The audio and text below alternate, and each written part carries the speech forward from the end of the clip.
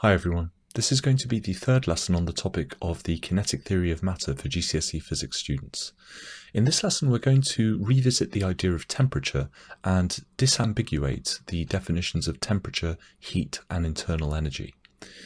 Now, as I've said before, temperature is something which we encounter in this topic of the kinetic theory of matter, but we also encounter it in a later topic where we're going to be talking about energy. And so we're going to be looking at the concepts of internal energy, temperature and heat again in the last topic of this physics course. Now, in the last lesson, we looked at the definition of temperature as being, and also the lesson before that one, as being connected to the average kinetic energies of particles. But very often, people may, particularly non-physicists, will use the words temperature and heat almost as though they mean the same thing. And as we'll see, this is not the case. So really this lesson is going to be about defining some very critical terms and being able to use them correctly in our descriptions, our explanations, and also our quantitative understanding in terms of equations. Now in this lesson we're going to focus on the qualitative aspects of this, the descriptive and explanatory ways in which we can use the word temperature and also the other terms heat, thermal energy and internal energy. So by the time you've completed watching this lesson video, and also if you're watching it on its page on my website, when you've finished doing all of the interactive questions that will pop up at various points in this video, together with the other learning activities such as the end of lesson quiz for this lesson, you should be able to do the following things. So we need to distinguish between these terms, temperature, heat and internal energy, and define what we mean by these terms in general. So we've already defined temperature in a qualitative sense as being related to the average kinetic energies of the particles of a substance. Now, in GCSE Physics, we don't necessarily have to define temperature quantitatively, because in order to do that, we need to invoke the zeroth law of thermodynamics and other laws of thermodynamics. And this is something that you encounter really more in A-level physics than you do at GCSE Physics. But a qualitative understanding of temperature is important as long as you can distinguish between temperature and these other quantities such as heat, internal energy, thermal energy, and so on. So we also need to go on to define heat, and as we'll see, heat is the transfer of thermal energy from an object or system at higher temperature to an object or system at lower temperature. We need to define thermal energy and internal energy as well, and we also need to see what the connection is between these concepts. So there's a lot of definition involved in this lesson, which we're going to be making reference to in later lessons of both this topic and the energy topic as well. So let's start by recapping what we know about temperature. So temperature formally is a measure of the average kinetic energies of the particles of a substance. Now informally, we can describe temperature operationally as the degree of hotness or coldness on a particular chosen scale. So obviously there are many different scales of temperature, including the Celsius scale, which is defined in terms of the freezing and boiling points of water.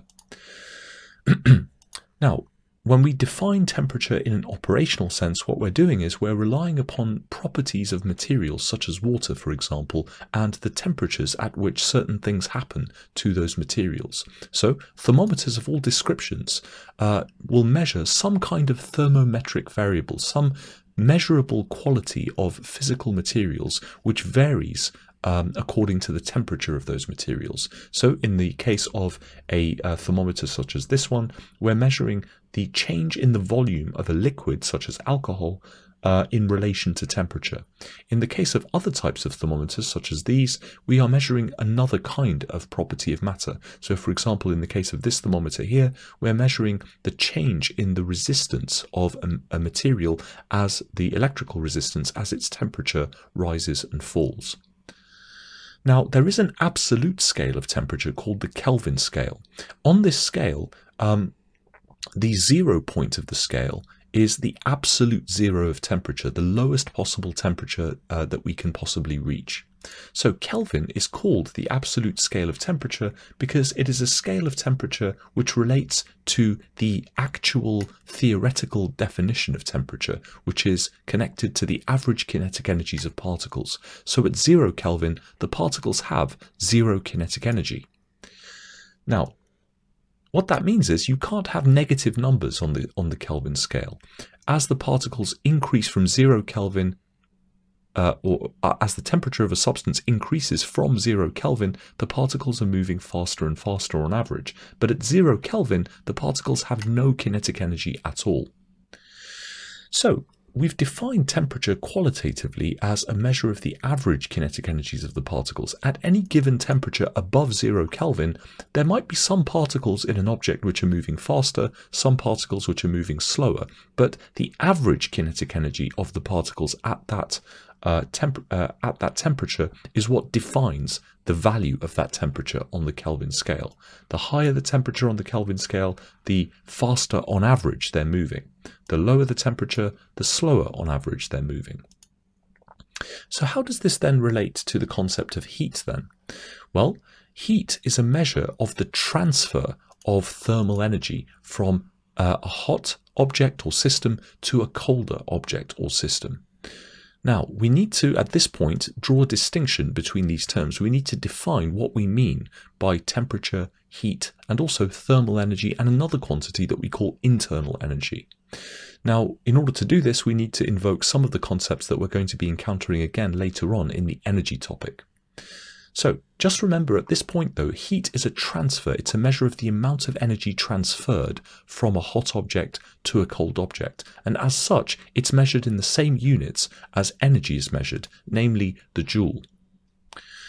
So, the next couple of lessons will be making use of some of these ideas. So the next lesson will be on the various ways in which heat is transferred: conduction, convection, and infrared radiation. But the lesson after that one will be looking at the way in which objects increase and decrease in temperature according to a coefficient that we call the specific heat capacity of a substance. So this lesson here, the fifth lesson in this topic, will deal with what happens when we supply heat energy to an object and its temperature rises, or as we take heat energy away from an object and its temperature falls. The lesson after that one will be talking about another situation entirely, changes of physical state. Now, changes of physical state happen at a constant temperature, even though we are either heating the object or cooling the object. So in order to understand what happens to an object to cause its temperature to rise or fall, or what happens under conditions where we're heating something and it's melting or boiling, or we're cooling something and it's freezing and condensing. So the groundwork that we're laying here will allow us to understand these concepts a little bit more rigorously. So what do all these terms mean then? So let's give ourselves some definitions here. So let's start with our definition of temperature once again. So it's always a good idea to take notes, by the way. So I realize that while I have defined these in the slides that the slides that we've already encountered, it might be worth writing them down here just so that we can compare them to each other. So temperature is a measure of average kinetic energies of particles of an object. So that's what temperature is. Now, heat. This refers to the transfer of thermal energy from a hotter, in other words, higher temperature object or system to a colder, or in other words, lower temperature object or system. So, now we've invoked this term thermal energy, which will require a little bit of explaining. There are a couple of other terms here that we need to define. We need to define thermal energy and we need to define internal energy. So we have here, let's imagine we're taking an object. Let's say, for example, this pen. So this pen is made up of particles. Those particles are in the solid state, except and it's all a solid because this is not a pen that has ink in it. This is the pen that I'm using to make these notes on a graphics tablet. But in any case, if we imagine a solid object, those particles are arranged in the solid state. That is to say that they are all vibrating around fixed average positions in a structure, a lattice structure in that solid. Which means that if this pen is sitting motionless on a table relative to us, the observer, it has no mechanical kinetic energy. It's not moving. However, there are particles that it's made up of which are moving. Now, if we imagine each one of those particles moving, then each particle that makes up this pen has a specific amount of kinetic energy at any given time. Therefore, if we add all of those kinetic energies of all of those moving particles together, there is a certain amount of energy stored in the motions of the particles of this pen. Now, as the temperature of the pen rises, the average kinetic energies of those particles also increases, which means that their average rate of motion, their speed, increases, which in turn means that the average kinetic energies, the total energy stored in the motions of the particles of the pen, is higher at a higher temperature and lower at a lower temperature. What we're talking about here is the thermal energy of the object, of the pen. So we have here a definition of thermal energy. So thermal energy thermal energy we can define as the sum of the kinetic energies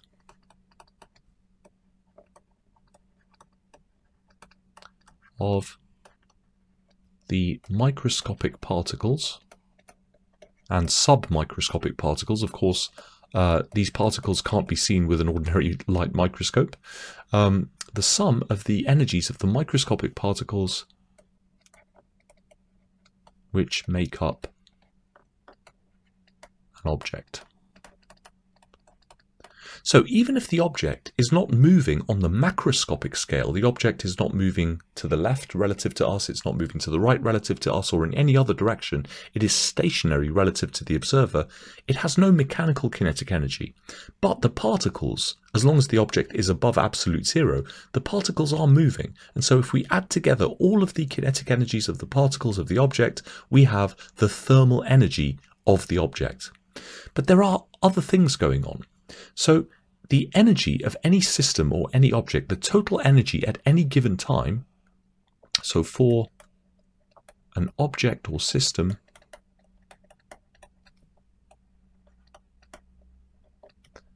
at any point in time, we can write the following expression describing the total energy of the system. Total energy of the system is equal to the sum of the kinetic energies of the system plus the total potential energy of the system. So K, we're using K to mean the kinetic energy of the system, and U we're using as a symbol for the total potential energy of the system.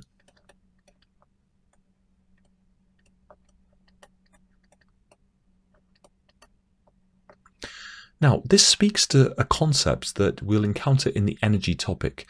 Many of you will have encountered this idea that there are different forms of energy, and you may have heard this described in terms where you have, for example, light energy and heat energy and electrical energy and sound energy and nuclear potential energy and elastic potential energy and all of these different so-called forms of energy. That's actually not particularly rigorous or correct language to be using. There are only really two forms of energy when we're considering an object or a system of objects.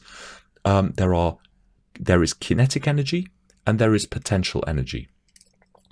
Kinetic energy is the energy stored in a system or an object because it is moving or because there is motion. So kinetic energy is the energy associated with the motion of things. Potential energy is the energy associated with the positions of things or the arrangements of things. So, for example, this pen, if I hold it above the ground, it has gravitational potential energy, because in order to raise it from the ground, I have had to do work against the force of gravity. Now, if I drop the pen, that gravitational potential energy, and again, it's potential energy because it is energy stored in this system by means of the position of the pen above the ground. If I then release the pen, then the force of gravity will accelerate the pen downwards, and that gravitational potential energy is converted into kinetic energy. However, consider what happens when the pen hits the ground.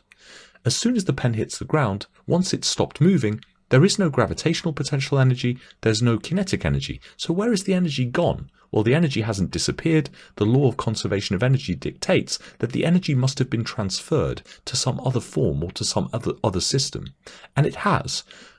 The macroscopic mechanical kinetic energy with which the object hit the ground is transferred into sound that we can hear as the object hits the ground, and also into thermal energy of the pen, of the particles of the pen, and also the particles of the ground. And so, after the collision between the pen and the ground, the pen and the ground with which it makes contact are slightly higher in temperature, because some of that energy has been converted into the thermal energy of the particles that make up the pen and the ground. And so the total energy of the system has always stayed the same. When I raised the pen above the ground to this point, I did work against the force of gravity, and so the system has stored energy as potential, as gravitational potential. When I release the pen, the gravitational potential is converted into kinetic. When the pen hits the ground, the kinetic energy, the macroscopic kinetic energy of the system, is converted into the microscopic kinetic energies of the particles of the pen and the ground, and also into some sound. Now, the sound is also a transfer of kinetic energy through the particles of the air surrounding the pen. And so we see here that the total energy of the system overall has remained the same. So, the thermal energy of the system is simply the sum of the kinetic energies of the particles of a system. But what about the internal energy? Well, again, going back to the example of the pen, yes, the pen is made up of particles, but those particles don't just have kinetic energies on the microscopic scale, they also have potential energies. This includes, for example, the potential energies due to the electrostatic forces of attraction between the atoms that make up the pen.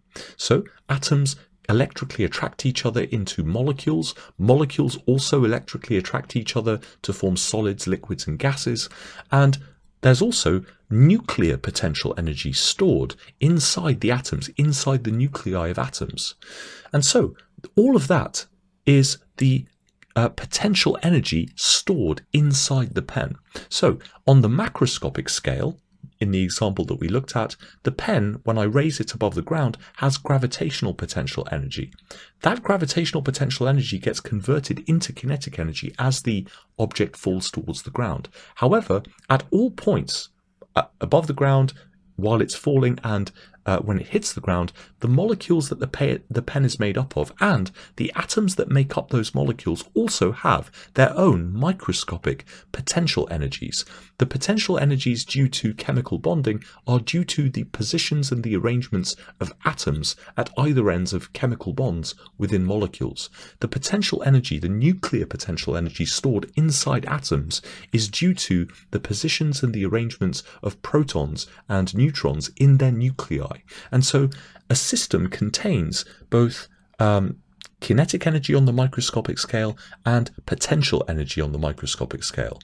So whether you're talking about macroscopic systems or microscopic systems, there is always kinetic energy and potential energy to consider.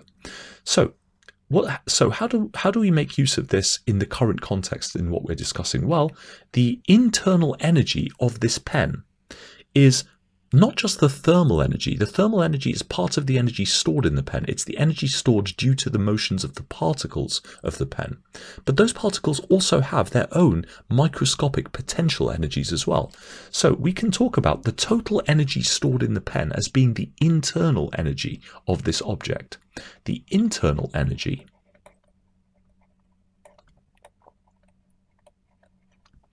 of an object is the sum of the thermal energy Remember, the thermal energy is the sum of the kinetic energies of the microscopic particles that make up the object. So, and the internal energy of the object is that, and the potential energy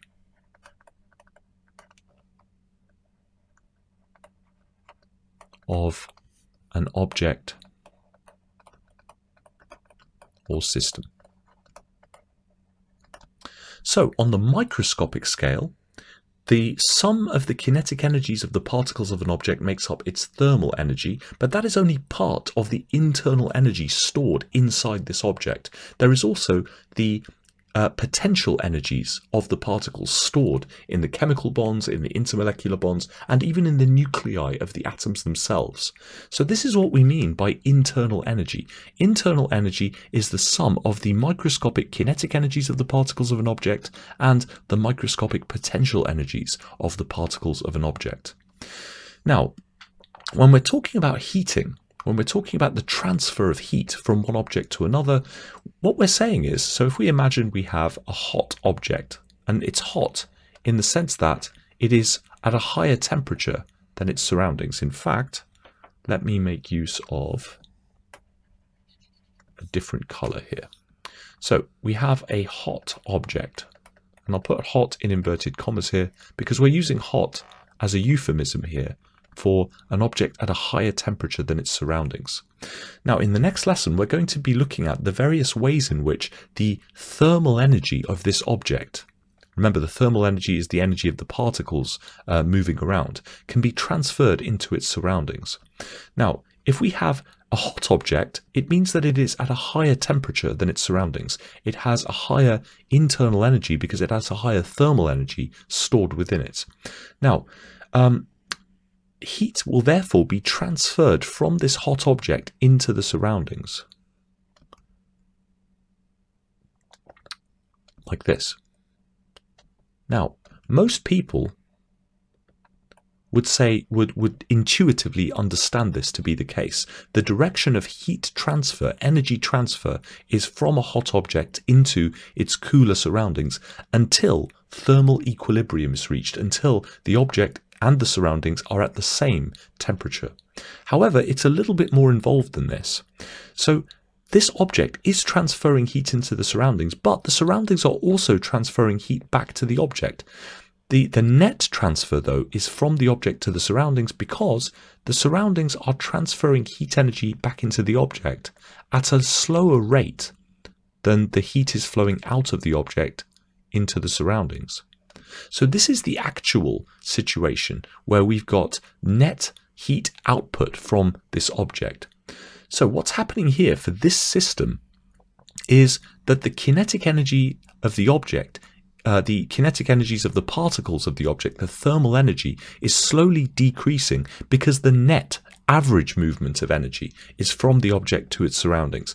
There is some conduction and radiation happening into the object from its surroundings. So, for example, even though the particles of, let's say if this object is sitting in air, even though the particles of the atmosphere around it are at a lower temperature, they're moving at a lower average kinetic energy than the particles in the object, some of them are still colliding with the surface of the object. And so there is some conduction of heat into the object from the surroundings, but there is far more heat flowing out of the object into the surroundings than there is flowing into the object from the surroundings. And so the net transfer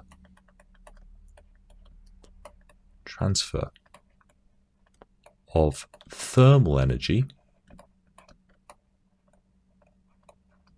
is from the hot object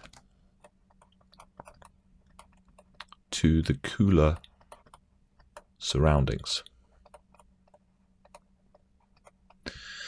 So this is what we would describe as cooling of the hot object. Cooling of a hot object, the decrease in temperature is because overall, the overall direction of energy transfer by heating is from the hot object to the surroundings. So the hot object cools. Its average kinetic energies of its particles decrease because they are emitting infrared radiation into the surroundings, so they're transferring some of their energy to the surroundings like that. They are also transferring some of their energy to the surroundings by conduction. Now, if we contrast this with an object which is cold, in other words, it is cooler than its surroundings, it's at a lower temperature than its surroundings, then again, it's fairly intuitive to most people that the direction of energy transfer is like this. From the surroundings, which are hotter, into the colder object. So if we imagine we have a cold object and we hold it in the palm of our hands, it feels cold to us because the heat, the thermal energy in our hand is being transferred to the object itself. And so that's fairly intuitive. But in fact, what's happening is the cold object is still transferring some energy to its surroundings by conduction and radiation, but the rate at which that's happening is much lower than the rate at which it is absorbing heat energy from its surroundings. So in this case, again, the net transfer, the overall transfer of thermal energy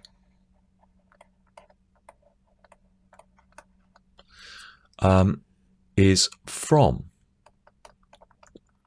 to the cold object from its hotter surroundings. So this is sometimes a little bit, this is a point which is sometimes lost when considering heating or cooling. Just remember that always, whenever there is no thermal equilibrium, whenever you have objects at a different temperature to their surroundings, there is always a flow of heat in both directions. But when you are cooling down, when a hot object is cooling down, it's because there is more heat flowing out of it by conduction and convection or radiation than there is flowing into it. If an object is heating up, then there is more heat flowing into it than there is flowing out of it. There's always a bidirectional flow of heat, but the net transfer of heat is the overall transfer of heat. In the case of a hot object in colder surroundings, the net transfer is outwards from the object. In the case of a colder object in hotter surroundings, the net flow of heat is into the object.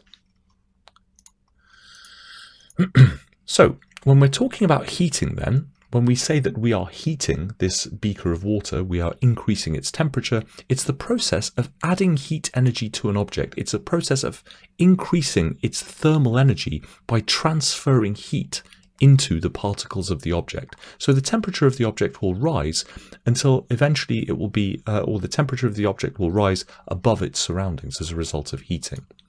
In contrast, when we talk about cooling, the temperature of the object will be falling because it's the process of losing heat energy, losing thermal energy due to the transfer of heat at a greater rate than at which it is taken up. So under those circumstances, the temperature of the object will fall relative to its surroundings.